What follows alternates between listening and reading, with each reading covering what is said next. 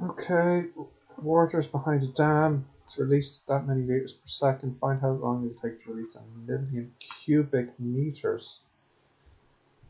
So it'll be 1 times 10 to the 6 times 10 to the 3 over 250,000.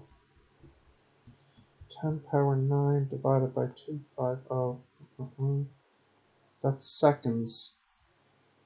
So that would be in minutes, to the nearest minute, 67 minutes.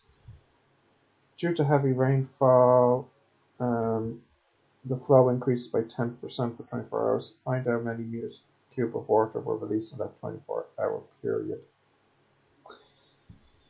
So it's 250,000 times 1.1 times 24 hours times 3,600 seconds. So I got 2.38. No, hang on. That's liters.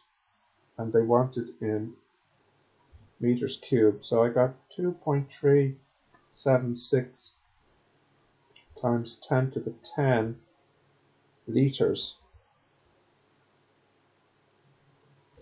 So to make that meters cubed, I'll have to divide by 1,000. So that would be 2.38 times 10 to the 7 meters cubed.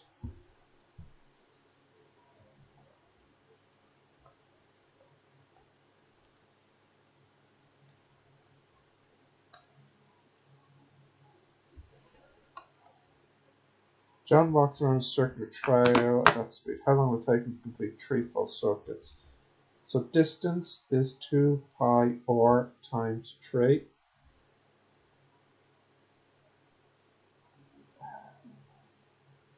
Over speed, which is 6. And the radius is 0.5. Okay. 2 times pi times 0.5 times 3 divided by 6. 1.57 hours, which is 94 minutes.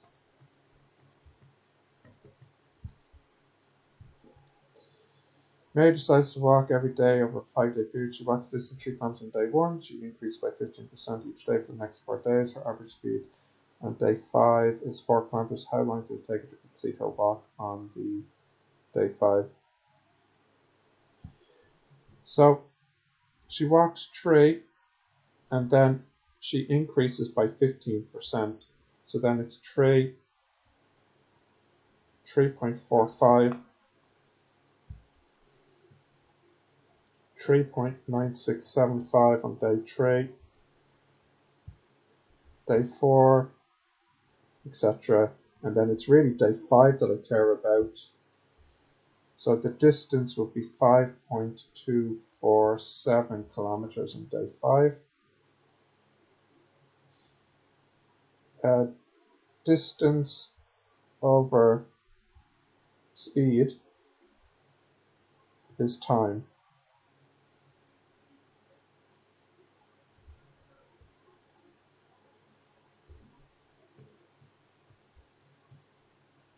To the nearest minute, 79 minutes.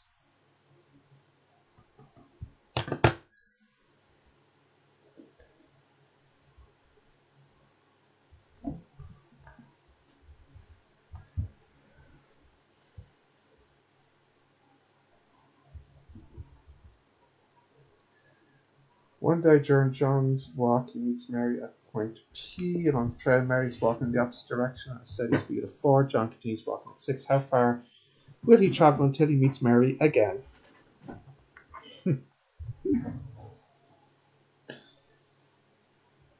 That's funny. So,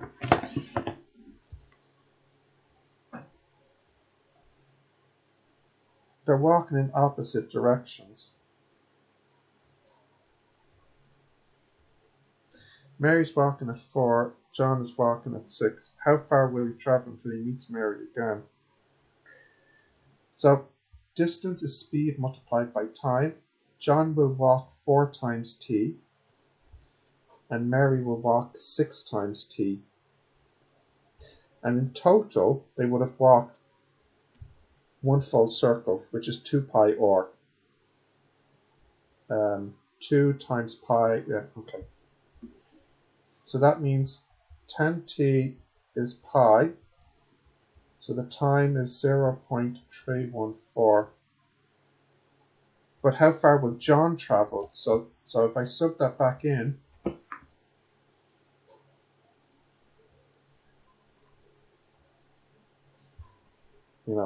just calculate this part,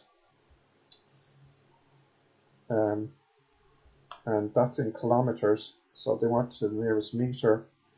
That'll be 1257 meters, I think.